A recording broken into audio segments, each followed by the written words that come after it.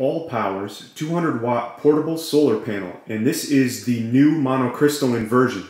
What I'm going to do is I'm not only going to unbox this, we're going to take this outside and I'm going to hook it up to the Ecoflow Detal Max, and we're going to take a look at how much wattage we can intake in the Ecoflow Detal Max at high noon on a sunny day.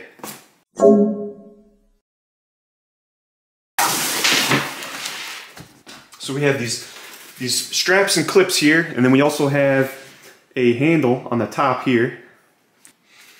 And this is one of many stands behind the unit. It has like a flexible fabric which allows you to get the best orientation possible against the sunlight. On the other side we have a pouch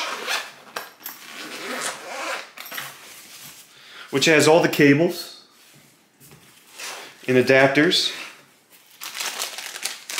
This looks like an Anderson cable to MC4, and this is just the basic native MC4 connector right here. And you have various amounts of adapters, but what I'm going to be using is I have a cable that goes from MC4 to XT60, which is the connection for the Ecoflow Detal Max. And I'm going to be taking this outside and we're going to take a look at it right now. We are currently in my backyard right now.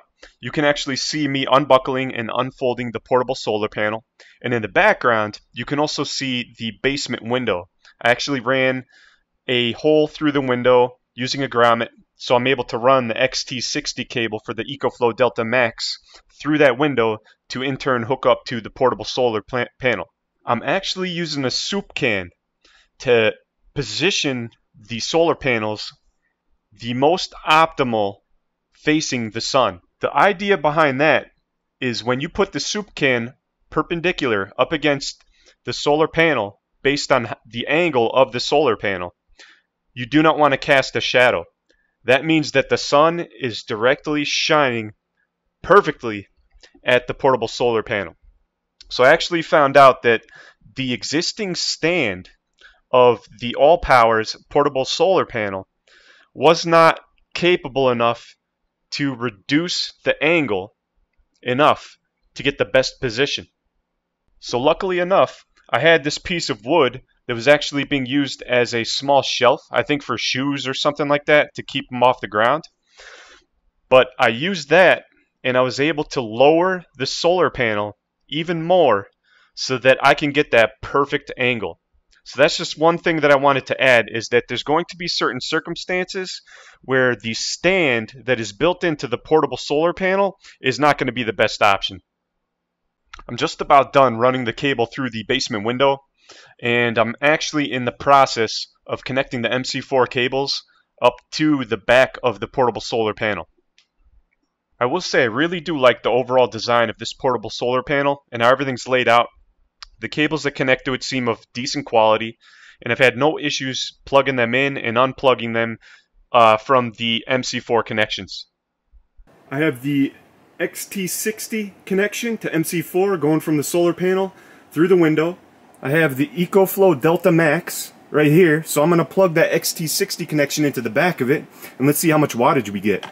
Alright, so I did the best I could. I used the can to kind of get the best orientation possible out of the solar panels, and I'm getting, on a 200 watt panel right now, I'm getting about 120 watts. If that changes in the near future, I will definitely let you know. So right now I'm starting to see a slight change, a slight increase. We're getting, instead of 120, we're getting 139, 138, just barely touching 140 watts. So this is the monocrystalline panel by Allpowers.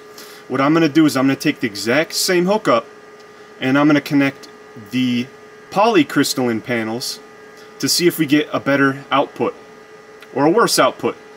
The monocrystallines are supposed to be newer, and they're supposed to, in my eyes, perform better than the polycrystalline, but we will check that out right now.